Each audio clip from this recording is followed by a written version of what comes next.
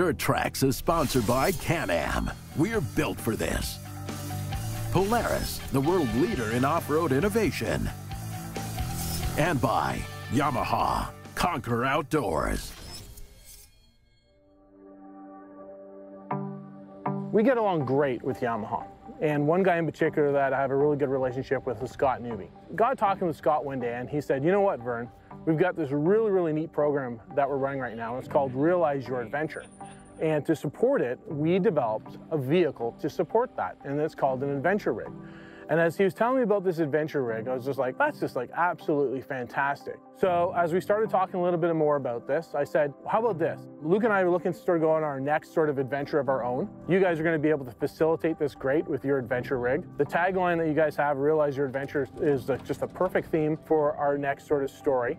And why don't Luke and I fly down to your head offices in Atlanta, Georgia, and we'll take that rig and we'll go out and realize our own adventure. Basically what it is it's a pickup truck, a Nissan Titan, that they've tricked out to go on adventures. And when I say tricked out, I mean it's like fully tricked out. It's got cool wheels and tires, it's got cool bumpers, it's got a truck cap that lifts up and creates a tent that you can stay in. It's got a generator in there, a pressure washer in there. It includes the trailer that you put your vehicles on, your Yamaha vehicles on to go on your adventure, and the trailer includes Camp Chef stuff and extra gas. I mean, this is the kind of vehicle that you can jump in and you can go places no one's ever been before. After getting the keys, our next destination was to head to WindRock. And WindRock is a park that Luke and I have been familiar with, but we've never really had the opportunity to go and visit the park ourselves. We've been to Tennessee probably a dozen times. And every time we were down there, people say, have you been to WindRock? And this trip, we said, we're definitely going to WindRock.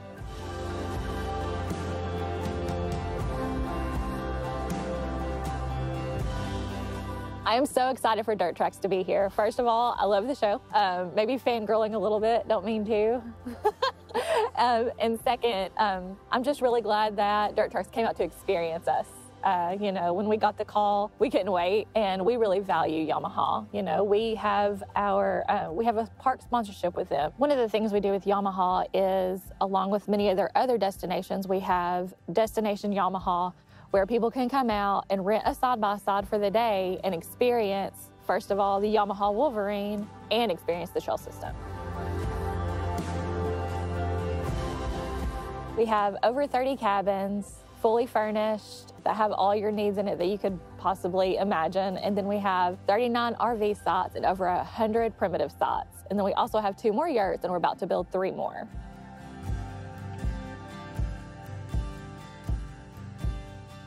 With an attitude that is on par with some of the top hospitality providers in the country. And I think that's really what's helping set them apart.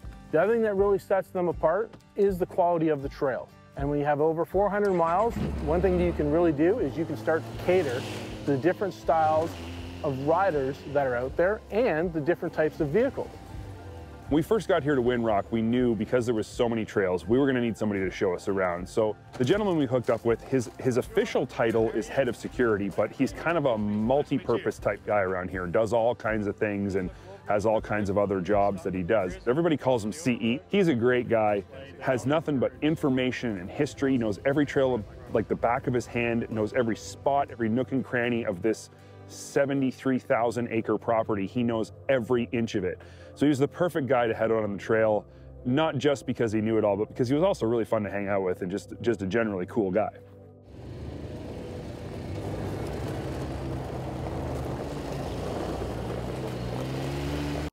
Dirt Trax is sponsored by Princess Auto, a unique world of equipment, tools, and more.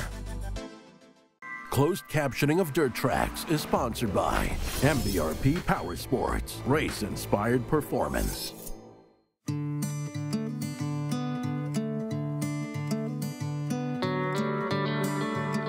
One of the best things about WindRock is they have a huge variety of trails, and trails that catered specifically to each of the vehicles that we brought with us. If you are an ATV rider, let's say, and you own a Grizzly and you like to ride more technical, narrower trails that maybe a larger side-by-side wouldn't fit on, WindRock has that, and they have some of the best trails we've ever seen that fit in that category. So you can come here and adventure with your Grizzly or with your ATV. The other types of trails they have are sort of more technical, wider side-by-side trails, and that was something I was interested in trying the YXZ on and seeing just how well does it handle rocky terrain, steep terrain. But mixed in with that is a lot of high-speed stuff too. Wider, smoother trails that you can really run the YXZ the way it was meant to be run. And then of course the Wolverine is sort of a do-it-all. I mean, it really is a multi-purpose side-by-side that can do almost anything. So any trail at WindRock was a Wolverine trail. The Wolverine, it's sort of your jack of all trades side-by-side. It's your sport utility side-by-side that can do a little bit of everything and do everything exceptionally well. The Wolverine was perfect for sort of going out, sort of doing a little bit of rock crawling, going in the mud, tackling some reasonably challengeable hill climbs, but more than anything, it was just a vehicle that was exceptionally comfortable for all-day riding, and it can accommodate you and your wife, you and your kids, and take all the gear that you want as well. And you can have a full day with the Yamaha Wolverine.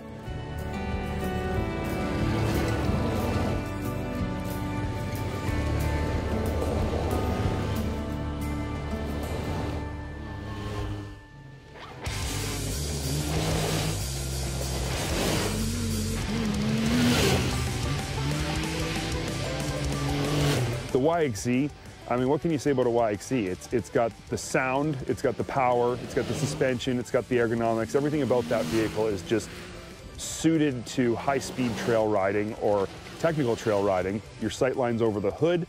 I mean, for this type of riding here at WindRock, where there is a lot of technical stuff, those sight lines over the hood of the YXZ are absolutely priceless, and they're better than any other vehicle on the market for sure. I was very surprised at how well the Sport Shift worked and how it handled first gear rock crawling with the auto clutch system that kicks in and out.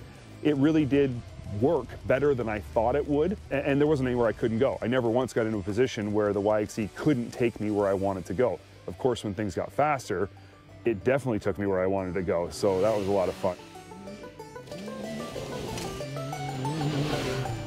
The Grizzly, when it came to riding the vehicles in their different environments, where the Grizzly really shines is it really shines for that guy that still likes the narrow trails, the 50-inch trail, the guy that likes the technical riding, the guy that really wants to sort of have that interactive experience with the bike. And the Grizzly, 700cc, it's not as powerful as some of the other ATVs out there, but one thing that Yamaha has always been really good at is they keep the vehicle exceptionally light and exceptionally nimble. So you don't need 1,000 cc's to have fun on the Grizzly. It's an ATV that it just performs exceptionally well. It's light, it's nimble. It's still more than powerful enough for what you need for a trail ride. And as we got riding, throughout the day, CE, who is a diehard ATV guy, wanted to make sure that he spent as much time on that Grizzly as possible. And CE is a really good rider. So he was able to really, push that Grizzly to its limit. And it was really neat to hear throughout the day his impressions of the Grizzly and how well he thought it was performing. There you go. A Grizzly is perfect for that guy that wants to sort of focus more on the narrow trails.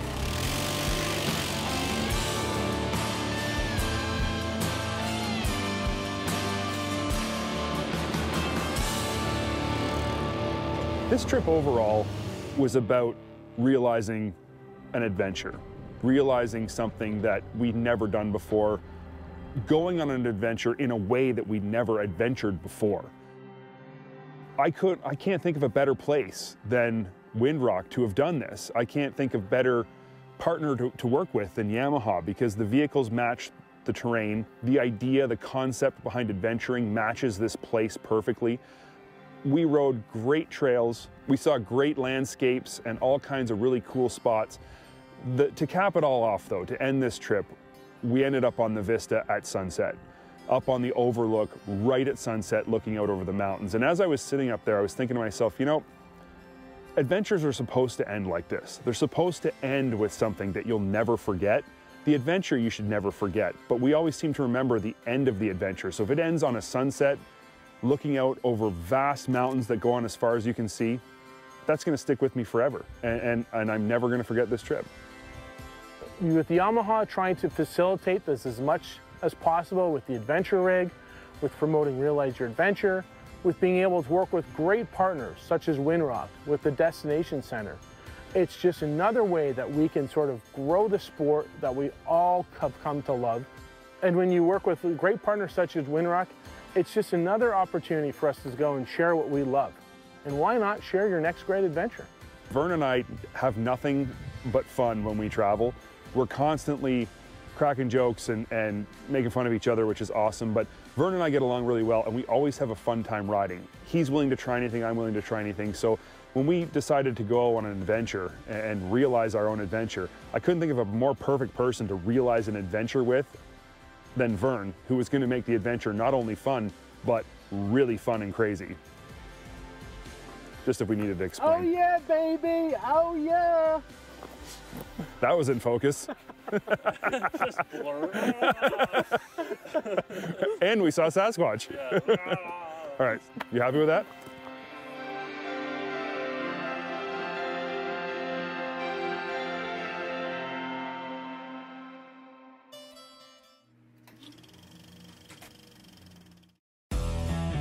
Dirt Trax is sponsored by Shock Strap. Start strapped, stay strapped. In last week's episode, we were able to get our Maverick Trail outfitted with an easy to install and remove Kimpex Click and Go 2 plow and push frame. And while we would be ready to clear any driveway of snow, I do have two more items that'll give us a little edge as well as add in some comfort for those really cold days of winter ahead. Right up front, we have the issue of seeing what we're plowing. And there is a lot of light on this Maverick from the headlights as well as the light bar up top. But the truth is, both of those items send light a lot further down the trail and not directly in front where we'll be plowing. So to solve this problem, a simple 1200 lumen 6000K Cree LED spotlight will mount up to our HMF front bumper on the already available light bar mount tabs. And because of the design of the spotlight mount, I can actually angle it down towards the snow where I'm going to be plowing. The spotlight is rated for over 50,000 hours of use, so I won't need to be worrying about longevity, and it comes in an IP68 rated sealed housing that won't let moisture in, so we won't have an issue with fogging because of the heat from the rad up front. Possibly best of all is the minimum 20-watt draw from this type of light, and when you're running the winch during plowing, that can mean the world of difference for your battery life. Now, attaching the spotlight to the Maverick's battery is another pretty simple setup, because it comes with a push and click type connector, and that matches up to the push and click type connector on the wiring harness. This wiring harness is designed for a single light and has everything from a relay to a built-in fuse and a pre-wired illuminated switch as well. Connections are simple to the positive and negative terminals under the dash, and with a small hole drilled for the switch, we're ready to light the way. Now, while the front light is very handy and does give us an edge on plowing, I did mention something earlier about some added comfort. And that comes to us by way of this super cool heated steering wheel cover. While at first I was a little skeptical, I've gone over this product from Kimpex and it's built very well, is crazy easy to install and likewise take off for the summer, and plugs into your 12-volt port on your side-by-side. I know from a lot of experience that the first thing to get cold when plowing a big driveway is my hands, especially when going from steering wheel to shifter to winch remote and back. Well, now with two simple settings, you have up to 80 degrees Celsius or 176 degrees Fahrenheit heat at your wheel, allowing you to work longer on those bitter cold days, but truthfully, it's a great accessory for those spring and fall rides when the temps are low, but you're not wanting to wear thick gloves. All around, it's a really great idea. Heck, we like heated steering wheels in our trucks and there's heat inside the cab. In your side-by-side, this just makes all the sense in the world. While there have been a lot of parts and pieces that have gone into this Maverick Trail at the end of the day, I know that it's not some swamp-dominating monster or some dune-jumping beast.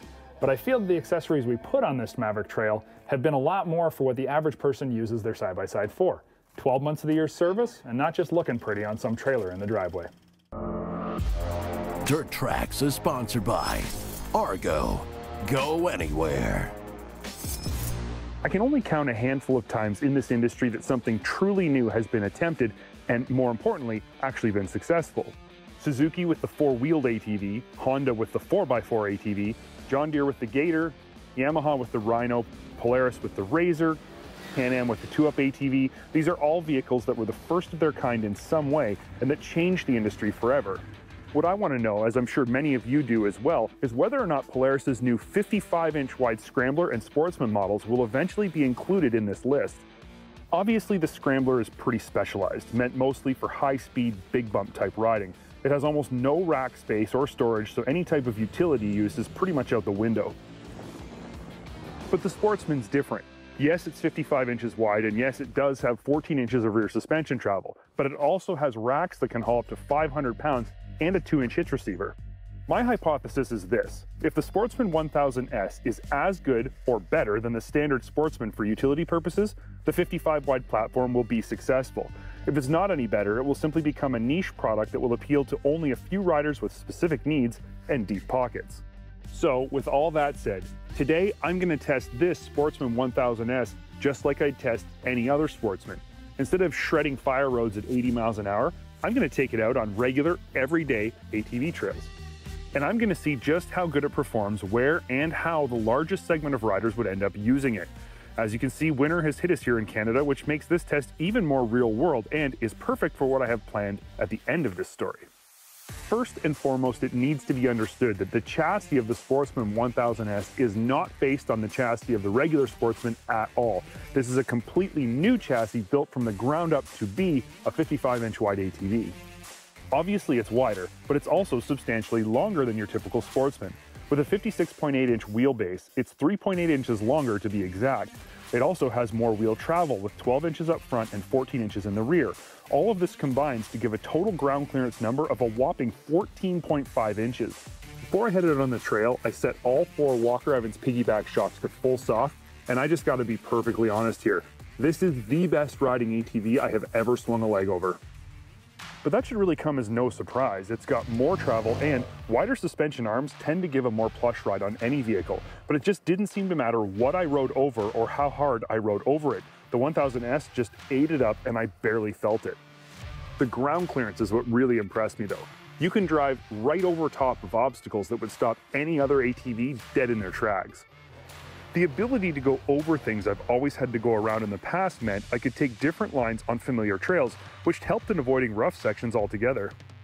In the water, these long arched A-arms and huge ground clearance allowed the Sportsman S to dig down into the mud and establish wheel ruts and find traction in places that would leave any other stock ATV high-centered.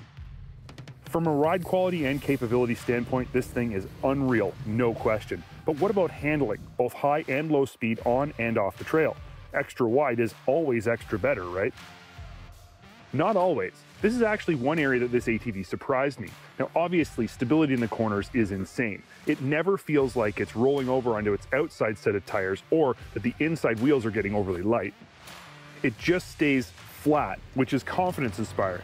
With that said, on smoother roads at higher speeds, the handling seemed very twitchy. Even a slight input into the handlebars resulted in a greater direction change than I was expecting. Getting the rear end to break loose and slide during high-speed cornering also required more effort than I was used to on an ATV. It seemed to want to drive around the corner instead of slide through it. This isn't necessarily a bad thing, but if you are used to a regular ATV being ultra flickable, it's going to take you some time to get used to this S model. On the trail, handling was faultless though. High speed or low speed, it just seemed at home where the conditions were rough. I was expecting to struggle with hitting obstacles with the wheels due to their wide stance, but I realized I drive wider side-by-sides all the time. So I think if you're coming from a side-by-side, this extra width won't be an issue. But if you're coming from a standard width ATV, it's just one more thing you're probably gonna have to get used to. What did take some getting used to for me was how far out the front wheels actually are. The extra 3.8 inches of wheelbase is added almost entirely to the front end. The wheels are contacting bumps sooner than you expect, which can throw you off a bit. But again, nothing I didn't get comfortable with very quickly. I'm not going to talk a lot about power here because the 952cc single overhead cam twin cylinder engine found under the seat here is the exact same one that's found in the standard Sportsman 1000 that we're already very familiar with. What I will say is simply this: with this much travel, this much stability, this much ground clearance, and 89 horsepower, I can ride this ATV faster than any other ATV I have ever tested. It is a rocket. But it's also extremely civilized. Thanks to multiple drive modes, low-speed hauling or crawling are buttery smooth. Even picking your way through tight tree sections in performance mode, this engine never feels jerky or engagement abrupt. Is the Sportsman 1000S as good at general everyday trail riding as the standard Sportsman 1000? Does it make a good day-to-day recreational vehicle for average riders like you and I? Is it more than just a Scrambler 1000S with fenders? Yes, yes, and definitely yes. No matter what I tried to do with the Sportsman 1000S, it did it without any issue or complaint. In fact, I'm prepared to make the very bold statement that pretty much everything I tried to do with this vehicle, it did better than a standard Sportsman. Could the Sportsman 1000S replace your current Sportsman 1000 for day-to-day sport and utility duty? Absolutely. And to prove this point, I'm handing this unit over to AJ for a full winter utility makeover, including a Polaris plow, windshield, and hot grips. Then I'm going to use it to plow my driveway all winter long. You know that song that goes, anything you can do, I can do better? Kind of seems like that song was written for the Sportsman 1000S, doesn't it? It's a Polaris Sportsman, but taken to another level in every way, and I think it proves that this new 55-inch wide platform is both a game changer and is definitely here to stay.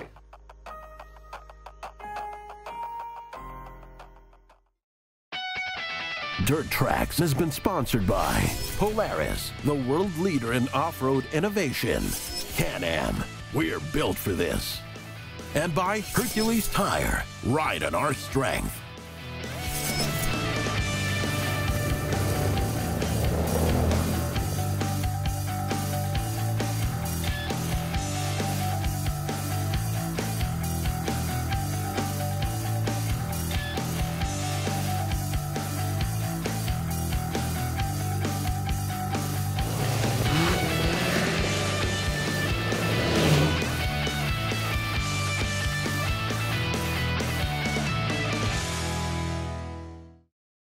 Thanks for watching Dirt Trax TV. If you enjoyed this video, make sure you hit the like button and leave us a comment. Subscribe to our channel if you haven't done so already, and if you want to be notified of future updates, make sure you turn the bell on. Thanks for watching.